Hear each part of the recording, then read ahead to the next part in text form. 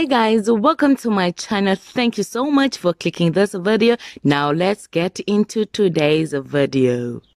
Hello guys, welcome to my channel. So guys, Ntando Duma might have more money now, but the media personality did not always have that much, as she recently revealed how much her first salary was, and many will be shocked that the Queen actress and Peanut, the Orange Farmer born media personality, made the shocking revelation on social media. Ntando Duma revealed on Twitter her first salary after a trip, revealed his first salary was 21,500 rand in 2001, and asked the masses how much their first salaries were, and Ntando Duma revealed it was 840 rand in 2012, and she was shocked about Trip's first salary. The mother of one wrote, "Haibo, mine was 840 in 2012.